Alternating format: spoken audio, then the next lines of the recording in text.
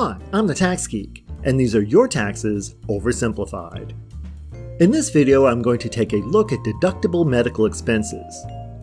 Most of the time, deducting medical expenses is not all that easy because to be deductible, medical expenses must exceed 7.5% of your adjusted gross income. This video looks at 5 medical expenses that can potentially be very large and are not generally covered by any sort of insurance.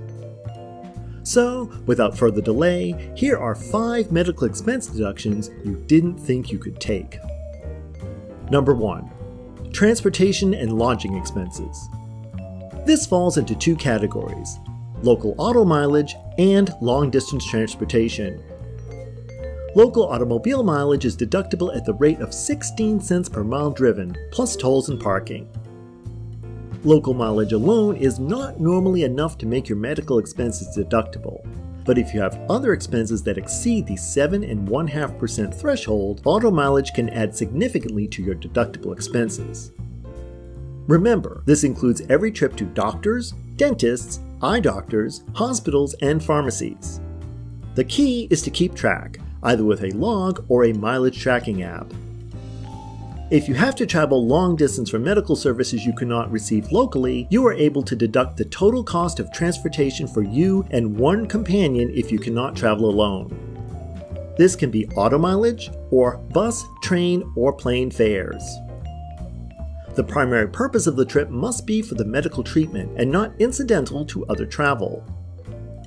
Lodging and incidentals on such a trip are also deductible for you and one companion, but that deduction is limited to $50 per day per person. Meals on these trips are never deductible. Number 2. Fertility treatments. Fertility treatments can easily run into the tens of thousands of dollars, especially if in vitro fertilization is involved.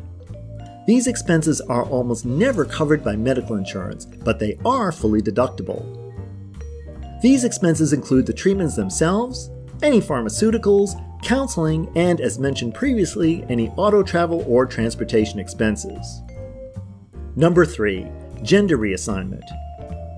In 2010, the tax court ruled that persons diagnosed with gender identity disorder may deduct any costs associated with hormone therapy and sex reassignment surgery as medical expenses.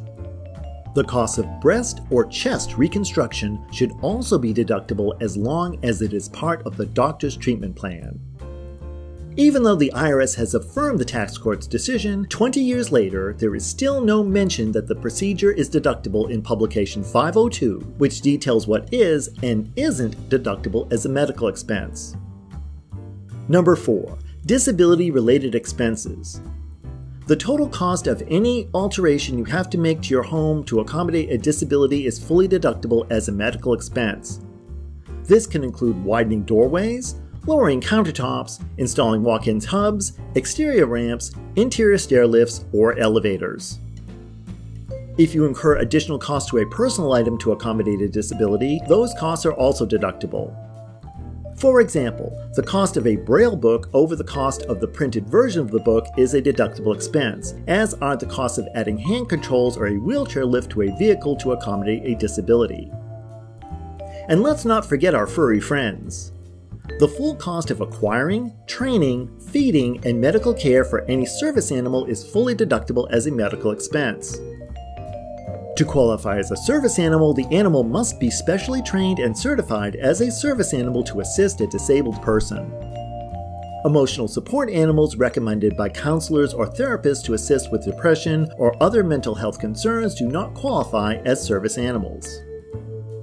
And finally, number 5. Lead-based paint removal.